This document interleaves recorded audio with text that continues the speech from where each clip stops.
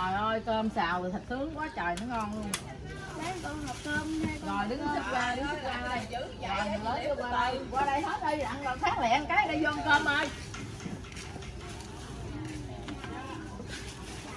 Thảo Như ra đây. Nhỏ lớn phát luôn, rồi khỏi nấu cơm ra đây. Lớn nhỏ gì cũng phát hết đó. bún bánh hỏi luôn nghe, bún bánh hỏi cơm đầy đủ luôn. Đâu nào bún bánh hỏi luôn. Cái hộp này cái hộp mà có lỗ này của này là bún cái bánh hỏi.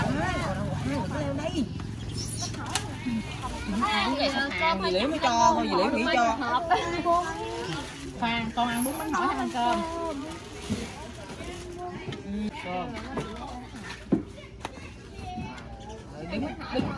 Đứng xếp hàng đi rồi chờ chị Phát.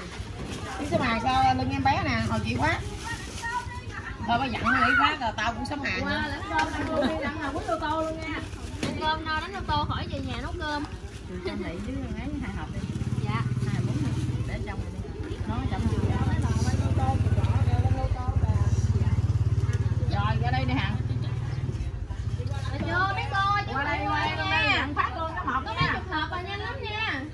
Đây cả nhà ơi, thì hôm nay mẹ mình bán cơm cũng hơi chậm á, thì còn khoảng 30 hộp nên được mình được Chúc mình tiếp nhận đồ để tặng lại cho bà con nha. Thì hiện tại thì mình có mặt tại nhà của hai của Hằng và cô chú. Thì mấy bé nhỏ rồi lớn nói chung là lớn trẻ có hết cả nhà ơi. Nhanh tay thì còn mà chậm tay thì hết đó nha. Rồi bây giờ tôi hết cho con nghe, nhớ nó cảm ơn nha. Ăn bún hả? Bún không? Rồi ăn bún. Tính ra là 2 hộp. Chị đâu? Chúc kêu chị lại rồi, vậy đã kêu chị lại đây. Cảm ơn chưa? Cảm ơn chưa? Rồi, chị muốn ăn gì? Bánh hỏi hả? Bánh hỏi, có bánh hỏi luôn. Mua gì nữa đi con. Rồi, cảm ơn chú nha. Rồi. Rồi, đó con nha, bà hai đợi con xíu nha. Bà Sáu. Bà Sáu hả? Rồi, bà Sáu đợi con Chúc nha. nha. Có bánh hỏi, để coi có bún không? Một tiền bún luôn. Rồi bánh hỏi không mà hết bún rồi. Đúng không? Rồi, cảm ơn chú một tiếng nha. Rồi, để Thảo Như ăn gì? Thảo Như ăn bánh hỏi đúng không? Rồi, tặng cho Thảo Như nha. Rồi, để con ăn gì? Rồi, ai cũng mua bánh hỏi hết trơn đi ta. Mua cho em bán mua cho em một hộp cơm cho hai em. Đây đâu? Xin cho mẹ. Anh hai nói rồi. Cảm ơn chú một tiếng đó nha. Cảm ơn nha. Dạ rồi. Dạ cảm ơn con ha. Cơm một bún. Dạ rồi. Hết không có bún có cơm mà. Dạ rồi, cảm ơn. Để cho cô nha. Ủa tay cô bị sao vậy? Tay là xe tông.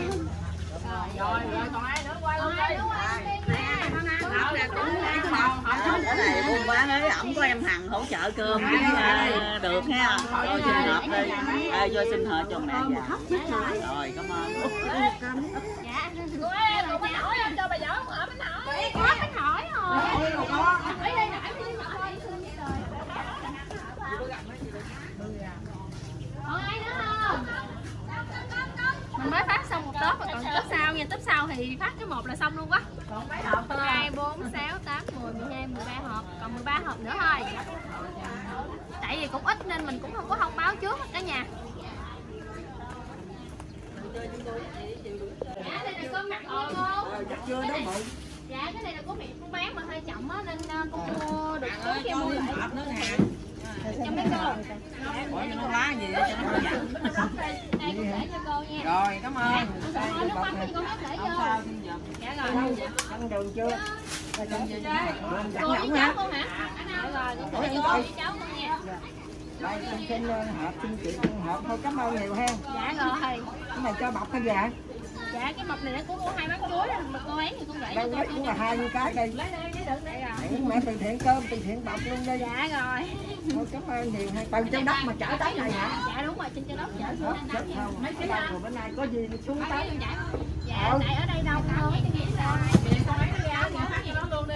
84 000. 2 bát 1 kg. Bữa nay lên giá hả? Lên lâu rồi. Không gại răng. Gì cảm ơn chú nha. 8 lâu rồi. Cái gì cái bác thì nó chậm thế cho từ thiện hết cái gì cũng ơi cấp cây từ thiện nó mau dữ vậy. Cho bọc thôi. Đây rồi, đó luôn. Này tự mang cái 1.000 vào bây giờ cũng cấp thịt. Cái này lên trăm. Dạ rồi, để chút. Cảm ơn. Cái này gì vậy? Nó 400 nó đủ 500.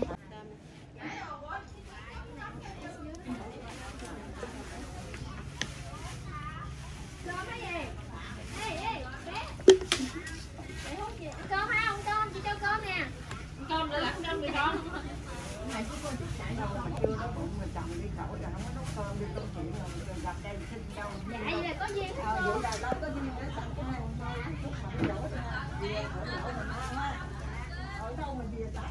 Ơi ăn lên từ cổ đút vào cho. Đút tay đút cho.